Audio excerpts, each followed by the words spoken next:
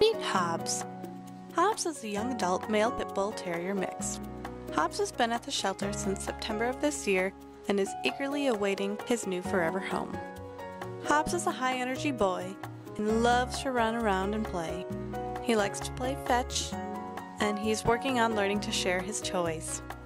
Hobbes enjoys playing with other dogs, but is looking for that special playmate that enjoys the same kind of rough and tumble wrestle play that Hobbes likes best. Hobbes is eager to learn and already knows sit.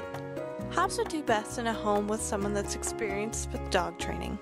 Hobbes would love to attend Dane County Humane Society's Positively Pities with his new owners.